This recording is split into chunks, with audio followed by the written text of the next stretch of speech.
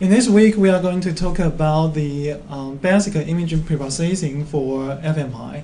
It's kind of the standard procedure for most of the FMI study. Even you are going to use a so different analysis, for example, the brain activation, brain connectivity, or even the multivariate pattern analysis. Basically, they all share very similar imaging preprocessing steps right there. So we will start from these very essential and basic steps in this week and show you how to perform this kind of image preprocessing. As I mentioned, this kind of step not only essential but also very important. If you miss or you do the imaging preprocessing in a wrong way, actually it will cause definitely wrong result. Even you use some advanced or some fancy technique subsequently, still you will get the wrong answer. So I think image preprocessing is a very first step, but a very important step for all the FMI analysis. You can download all the handout, and of course today we are going to use some DICOM images. Actually, the image that we acquired in the last week when we visited the 3D MRI. So you can download the image. I think it's only a part of the image because of the file size is really huge. So I only provide a part of them that you can download in this week. We will give you the link if we are going to use the rest of them, so you can see all the data that we acquired in the last week. Okay. And today we are going to employ the several different software right here. The very first one, RadiAnd. Actually, Radi represents the radiology. Okay, and is just an animal and anyway. So RadiAnd is kind of a product or free tool that you can use to view the DICOM files. DICOM, I'm going to introduce this spatial format later using 2 or 3 slides. Now, DICOM is kind of a spatial format that's specifically used for medical imaging.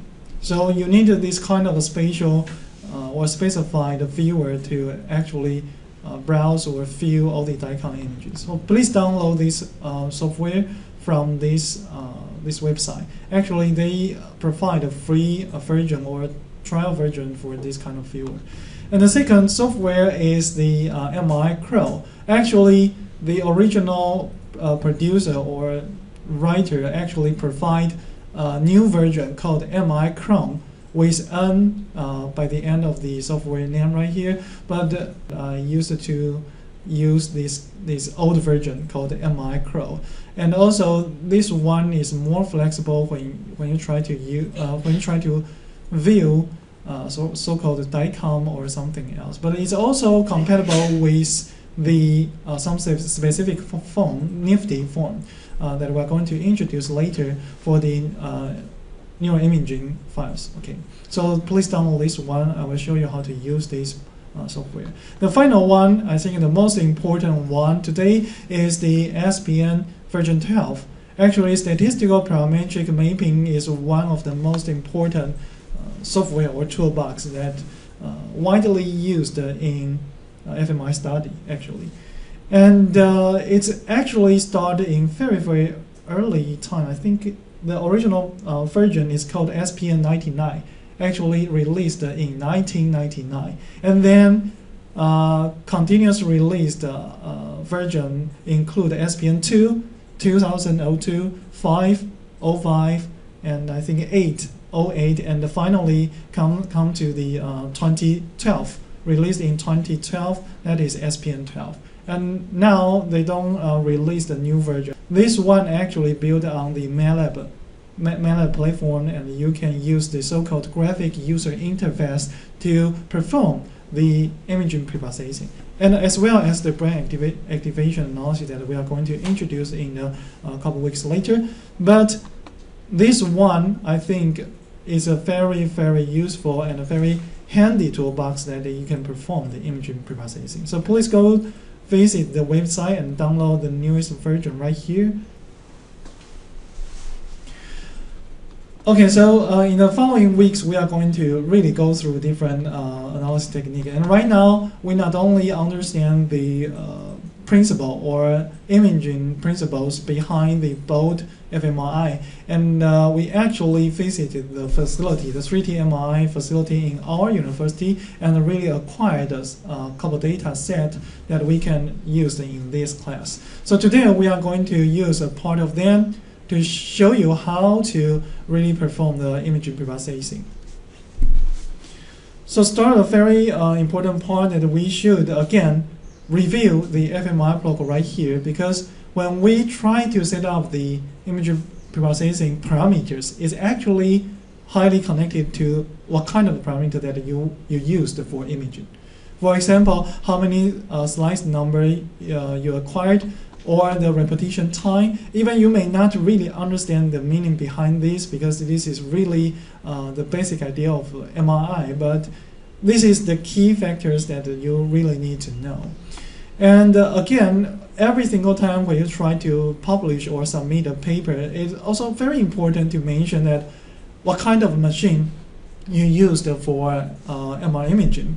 In our university, we used this Siemens 3D Trio, actually Trio MR scanner, and we used a 32-channel head coil.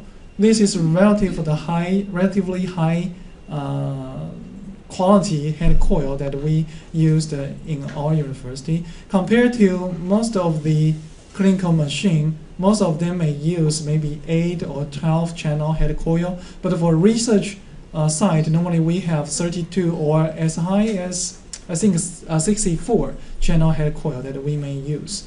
So this is the coil that we actually used for image acquisition in the last week, 32 channel head coil.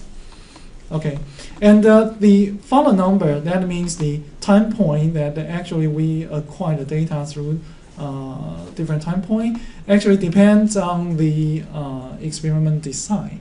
As you may recall that actually we acquired several different data sets, including 1 bag, 2 bag, motor task, and also picture naming, and also the racing state fMRI. We acquired actually plenty of them, and the follow number may vary, I think, between 165 to around 215.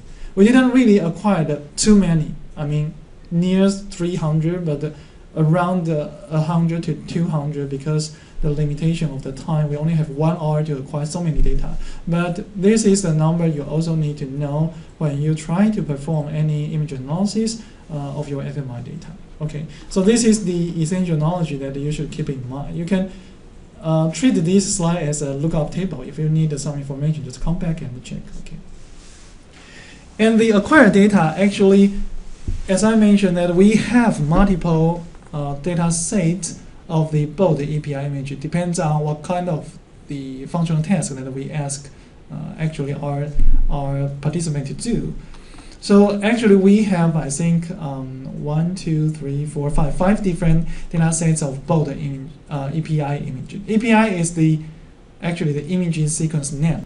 For this Siemens system, it provides a format called mosaics that we can actually combine all the imaging into one image file. So you can see actually we have 40 slice number, but I cropped them because there are too many. So I only show, I think, around 28 images in this one slice. So actually mosaics format is one of the way that you don't need to have over 1,000 files to represent one scan or one study. You can combine all the slides, 40 slides, or maybe I think as much as the 42 or something, depends on your setup.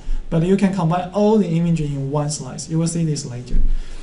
And another thing is we also have these 3D T1 weighted images right here. Actually, we acquired this kind of the high resolution structural imaging in sagittal slices, but you can of course reconstruct it into different view, so you can see the actual view and also the chronal view right here. Okay, so let us try to use one of the software that we just installed.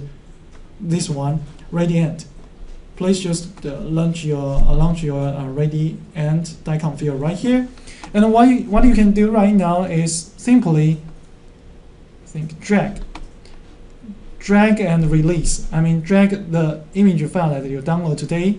Actually, you only I only provide you 1 2 and I think MP-reg. MP-reg is actually the structural image right here. I only provide these 3 folders to you. But anyway, you can just come back right here and just drag all the folder to this software and release your button. Then you can see it can easily just import all the DICOM images right here. And actually, as you can see right here, this one is so-called mosaic format that is actually combined all the image slices into one file. So it can largely reduce the file numbers in your Explorer right here. Okay. So when we mention the DICOM, you can see actually this kind of DICOM viewer will automatically separate all the image files depends on which kind of the image sequence they belong to.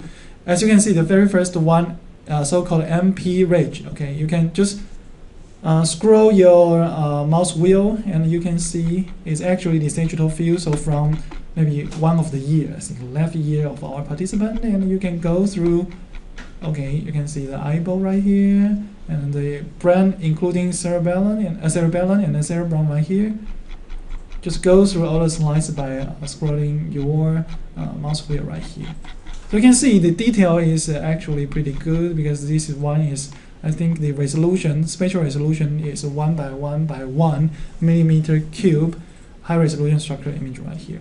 If you would like to see or to view this structural imaging in different view, actually there is a button right here called multi-planar reconstructions right here. Just click this button, and you can just use this choice, this option, 3D MPR. Just click this, and now you are allowed to actually simultaneously show 3 different views right here. Okay, it's very easy to do so. Just try it by yourself. Okay, so this is one of the way. And if you click on other sequence right here, then you are allowed to see this one is actually the resting scan right here, but I didn't provide this to you today. So maybe we try to find this one back. You can view the 165 scan right here for the one back study. Again, you can scroll your mouse wheel. Now you can see actually go through the time. Our participant is really doing very well. You just keep his head fixed and not moving his head. But you can see there are still some motion from the eyeball region. It's pretty normal, because you are not always ask your participant to stop rotating or move his eyes. But actually the brain region is pretty good right here. So 1 back, 2 back, and MP-reg structural image right here. So at least you can see through this using this kind of a DICOM viewer. Okay, let me come back to the slide. And if you come back to your folder, you may just take a look at what kind of the DICOM file looks like. So for example, the one back, you may see that there are plenty image right here with very, very long file names right here, and with the extension, the file extension right here is actually IMA. It's kind of the DICOM format for Siemens machines. It's kind of the file extension right here.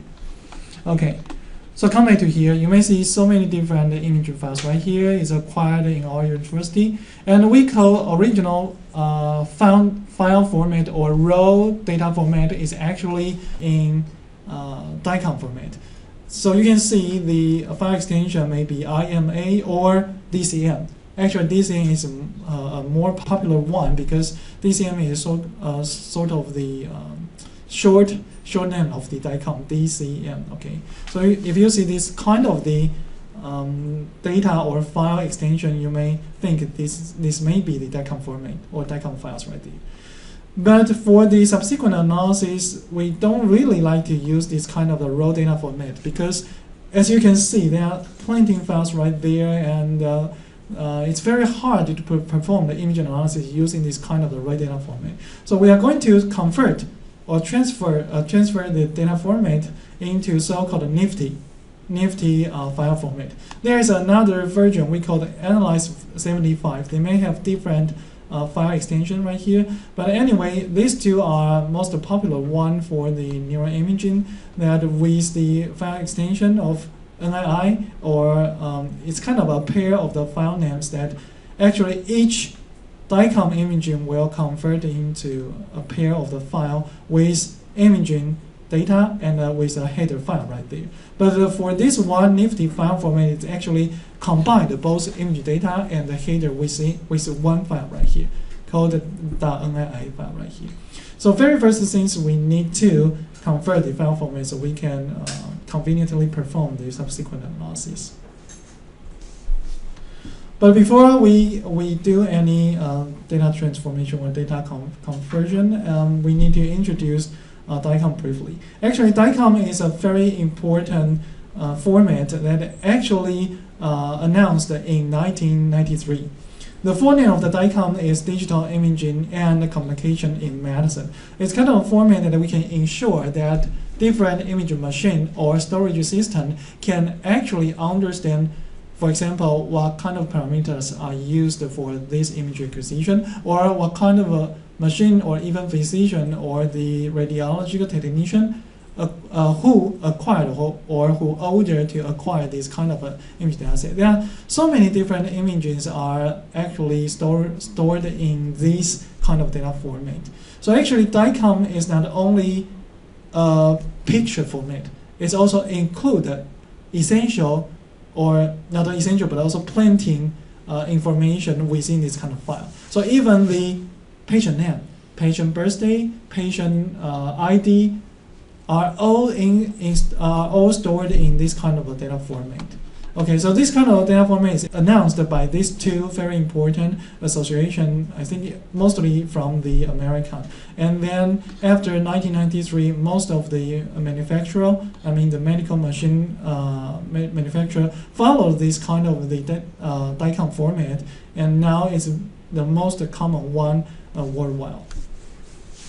As I mentioned, that DICOM format not only contains the image data per se, but also include essential information about the study date, patient information, so many detailed information. I think over 200 or 300 different fields that record different information within this file. And this part we call header section, and followed by the image data right here. And you can see, for example, if you really want to know the slice thickness, besides go to ask your operator or the one who helped you to acquire the imaging, you can actually look up this kind of information within this DICOM file right here. So you can see the slice thickness for this image is actually 5.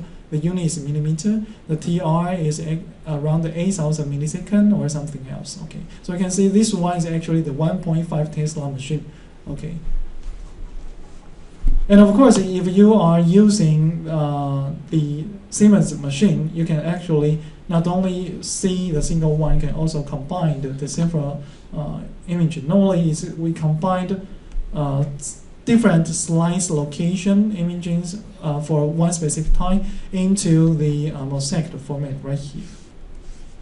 So with this kind of information, you need to really understand that if you have some DICOM files on hand, do not release or distribute these to someone that's actually not relevant to the study, because this really contains the personal privacy or personal information with this kind of file. So you have the duty to actually protect the personal information. So use with caution. This is not normal picture image like JPEG or BMP. This really contains so many different information right there. So sometimes if we really need to release or distribute this kind of DICOM format, we may do so-called anonymous. We will try to anonymize this kind of data to actually block or replace the sensitive information. For example, the birthday, patient ID, or patient name or something. We'll just try to erase all of them or replace them by some, for example, the number or labeling or something. Just don't release the personal information to someone irrelevant to your study. Okay. However, this kind of the header section or this design of the header is actually allowed a very convenient usage for clinical practice. For example, if you have this kind of information, you can actually build up a query or search platform. So in your daily routine, I mean for the physician or for the radiological technicians, actually you can use this kind of platform. You can just key in, for example, the patient ID. Then you can see how many times did this patient come to the hospital and do the imaging. All the imaging can be easily just retrieved from the system because you have this kind of header information. Or you can specify the specific date, for example, 2016 January 11th or something. Did this patient have any imaging data in the database? You can just put in or just specify the information that you'd like to search. So I think that for the data query or to retrieve the imaging information from this kind of file, or even the communication between different machines or the storage machines, it may be very, very important. So that's why DICOM till today is still one of the most important imaging format in clinical practice. However, we are not intended to use this kind of data set for clinical practice, so we'd like to transfer or convert the data format into so-called nifty data format right here. So now we are going to use this SPN12 package right here. So now you can switch to the MATLAB environment. So now if you install or set up the path of MATLAB correctly, now you may just key in the SPN with a space, then FMRI. Please key in them with lowercase for all. Okay. And in a very short time, the SPN GUI will pop it up right here. And now we can focus on this one. This one is actually called the menu figure right here. There are so many different buttons or pop-up menu right here. Means you have so many different functions that you can use. But in the very first one, we may choose this one, DICOM import. It's right here. Or maybe I should use slide. This one, DICOM import. Just find this button in your menu figure right here. Okay. Just press this button. And then you will see a new figure just pop out. Just wait a second. You can see now actually this is the function of the DICOM import. Actually, this will automatically transfer all the DICOM files into the nifty format. So you can see right here, very first of all, you need to learn what kind of a symbol showing on the figure represent. Actually, this one with an left arrow with uppercase X right here, this means you need to select or input something to the function. Then you can actually play. You can see the play button right here is actually grayed out right here, so you have no way to press this. Okay, that means you need to specify some variables or files right here. So you can see there is a left arrow with uppercase X right here. Then you go to the right hand side panel right here. You can see actually this function asks you to specify the DICOM files right here. So now what you should do is to double click this area, the selected area, to double click this. Then you will see a file selection figure just pop it out. And please remember that within this environment, you don't really need to do the double click. Just use one click. For example, now I'm going to select the image file that we downloaded today from my website. And you can see now it's pretty difficult because now I need to go back to a specific location. Let me see. It's pretty hard to me actually because you are not really familiar with this kind of the file structure. It's not the normal thing that we always do. But however, I can eventually find out where the data is. But you can see it's consumes so many different steps that you can finally go to the right. For example, right here. It takes so much time, right? So what you can do right here is now please just close this window. Okay, you just go back to MATLAB environment right here. There's one thing you can do is actually right here. there's a very small area right here we called current directory of MATLAB. You can now switch the current folder to the file folder. For me, it's actually located right here. Okay, you can just simply copy the file path right here and just pass to it. Or you want to do the manual selection right here, it's okay. Either way is fine. Okay, you can see right here. You just copy and paste to here, and do remember click or press the enter button, so it will really reset the current directory right here. And now what you can do is go back to this setup figure right here. Now you again double click, and you will see that once you already set up the current directory, now you click this DICOM file selection right here, it will automatically come to the current directory that you just set up in MATLAB environment. So you don't need to keep searching for the file folder right there. It will be more convenient to do so. Okay, so now we are going to actually convert 3 different image sequence. The very first one is one back. Okay, so you just one click. You don't really need to use double click. In this environment, one click is enough. Okay, one click, and now you can see there are so many image files right here. As you can see, actually this imaging with the file extension of IMA right here. And if you carefully read this file name, actually you can see the name of our classmate, Bing-Feng, right here, actually.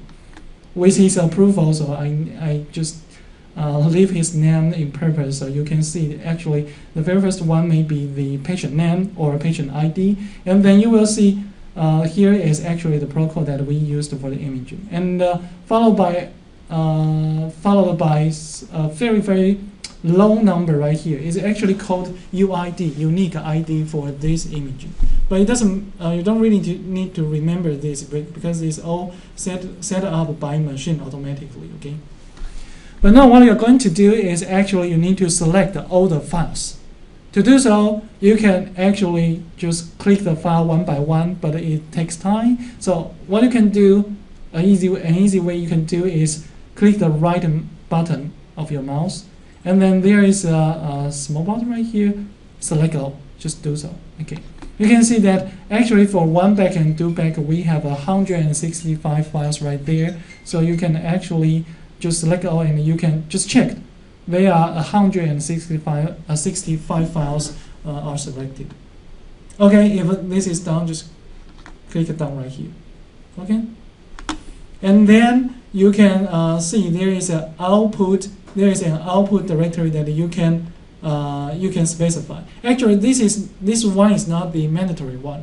I like to separate the raw data set and the process data set in 2 different folders. I don't like to mix them with the one data folder right here. So what I'm used to do is actually I will create a new folder. Okay, so what you can do is actually you can create a new data folder. For example, for our process right here, I'd like to store all the new generated or the converted data into this new folder right here. And again, I may create several different folders right here because one made for the one back data, and another one made for the MP rich. I should use the uppercase, just like the original way. It's okay. So now I created 2 different folders right here. And now what I can do is actually I can just select the output directory. Again, double click. In this figure, you need to do a double click, but in this file selection, you only need to use the one click. Okay. And now I'd like to export or store all the converted nifty file into this process, and again I will put in with the one back.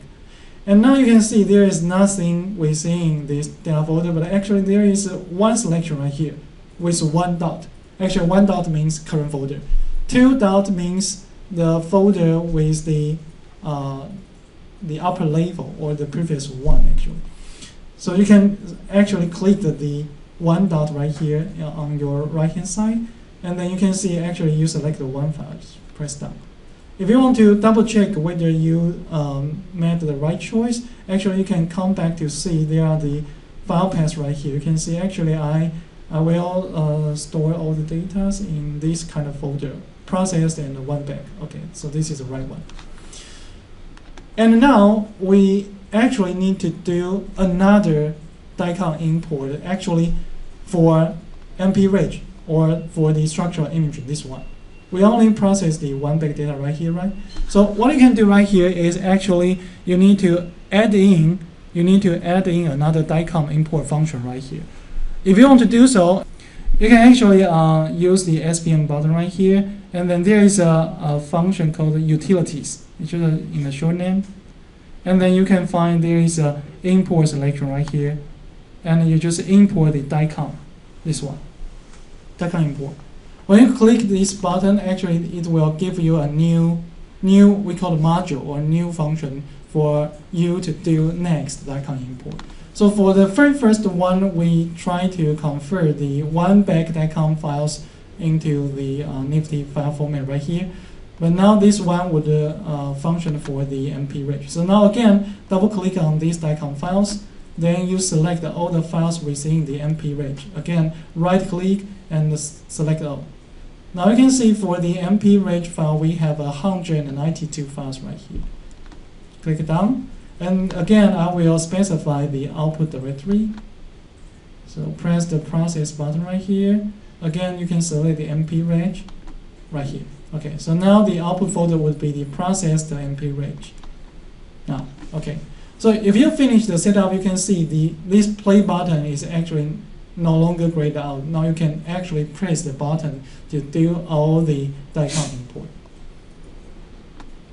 Okay, so if you finish the setup, please just press the play button. And now you can see actually there is another figure for the SPN12. Actually is a processed state window that you can see the processing bar right here. So you can see actually the SPN is doing something. Okay. Okay, once all the processes are done, you can actually just go to the output folders that you specified for DICOM import. Now you can see there are actually plenty of files within this folder. For example, for the one back, actually we have again 165 Nifty file right here with the file extension NII right here. Okay, and for another one MP-reg, actually you will only have single file, because Nifty is one of the formats that will automatically separate the files depends on the time point. So for the FMI dataset, actually we repeatedly record the EPI dataset for 165 different time point or 165 files. So you have so many different files. But for the structural imaging or anatomical imaging, actually it stands for the one specific time point. So we only have one file right here. Okay. So if you'd like to review or confirm whether the file is converted in the right way, you can actually use the micro. This is the one that I asked you to install, this one. I really like to use this interface rather than use actually there are a display button on the SPN12. You can definitely use this one. However, I like to use a micro because I think there are many different functions that we may use later. So you can get used to this interface, micro. And what you should do is again just drag and release. Again, you just go to, for example, the MP-reg. You have one Nifty file right here. You just drag this file into the micro platform and release. And there is a information box, message box right here. Just press OK. It doesn't matter. And now you can see. You can actually, again, just scroll your mouse wheel. You can go through different image slides right here.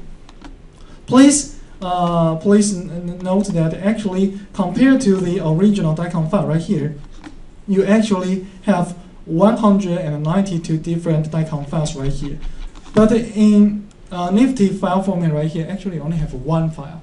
So it's actually just reduce the file numbers largely, so you can perform the subsequent image analysis right here. And again, you can now go to the one back folder right here. Again, we have so many different files represent different time point. Now you can again just drag one of the file into the micro platform right here. Again, you will see the message box. Just press the OK.